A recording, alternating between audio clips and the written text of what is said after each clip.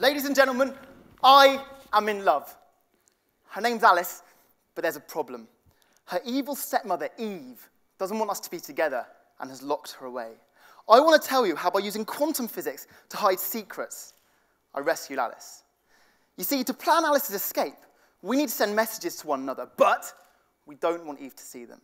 Now, the problem is, Eve's really sneaky. She reads all Alice's letters and reads all her text messages, and worst of all, she sends them back on, so we don't know that they've been read. Because we can't detect that Eve's there, we can never be sure that our messages are safe, unless we use quantum physics. You see, quantum physics is just the study of really small things, particles, atoms, molecules. And when you look at something on the quantum level, it changes. Now, this might seem kind of weird, right? Because on the scale of big things, this doesn't happen. For you guys to see me, particles of light, photons, are coming from the stage lights, bouncing off me and into your retinas. And because I'm really big compared to these particles of light, it doesn't affect me. You don't see me flying across the stage or anything. But what if you want to look at something that's really small, maybe the size of a particle? This time, when you bounce a photon off it, it really does affect it. Because they're about the same size, it hits off in some unpredictable direction. It's the quantum equivalent of kicking a football at a football to discover that it's a football, right? And this is why, at the most fundamental level of nature, looking at something changes it. And we can use this to detect Eve. So I wrote a very romantic message of zeros and ones onto particles of light, then fired them off to Alice, and we compared our results. I was like, Alice, what did you get for the first thing that I sent you? She said, I got a 0. That's fine, I sent a 0.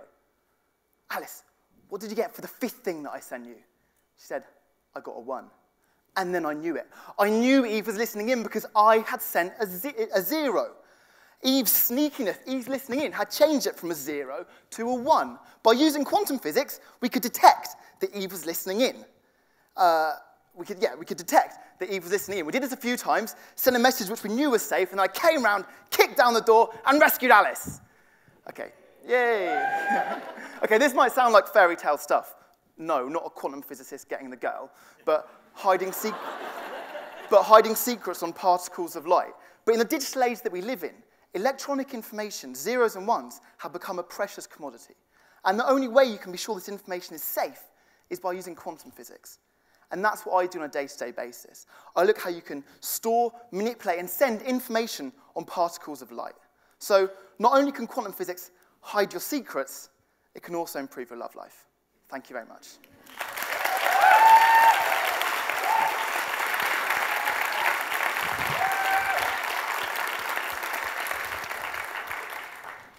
No conflicts of interest this time? Just checking, right, off you go.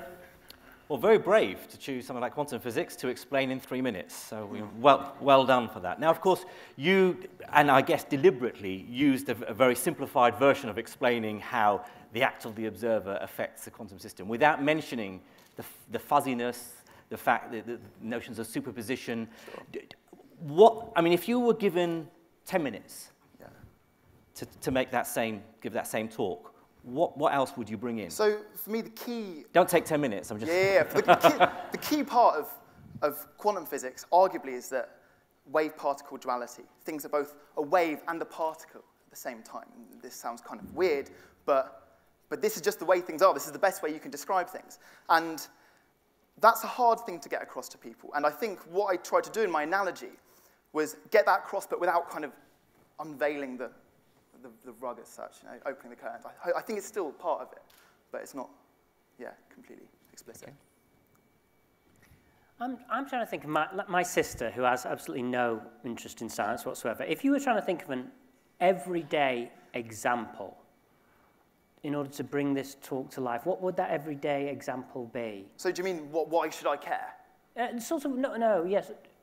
You can answer it as why should people care, but it's a tangible, practical thing in everyday life that your talk is actually influencing, or the quantum mechanics is actually influencing. Sure. So, we all do online bank transfers all the time, right? And these things are secure, but they're not completely secure. And in fact, the only way you can make it completely secure is by using quantum physics, so much so that this is like a marketable technology. The first bank transfer was done using this back in 2004. They've laid quantum communication networks across Tokyo and Geneva. What do you mean by that?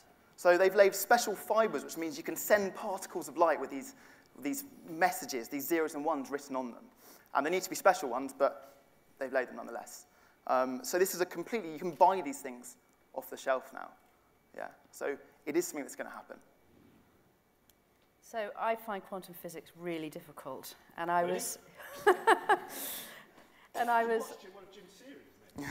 That's clearly where I've gone wrong. So, how did you ask Alice the question that Eve detected? How did I ask Alice the question? Are you? You didn't really. No. We can say this publicly. That's fine. I can shout at her. It doesn't matter if Eve hears that. I can actually shout it. And once we've kind of shared this secret key, it doesn't matter. We can do this thing publicly, right? So tell me again the thing that Eve detected and that only you and Alice. So these messages, these particle of light is the one that I sent to her. Okay, that's the message I want to say, and then I'm going to ask her publicly a little subset of it. And it doesn't matter if Eve hears that, because it's only a subset. Okay. It's fine. But we can tell, and that's the key point. We can tell. Okay, I've got you. Are you any wiser? I thought there was a fatal flaw in it, but actually I think he explained it. So well done. I think Claire is now in a quantum state where she both understands and doesn't understand the answer. Can we please want to talk quantum of solace, please, for Jacques Carolan?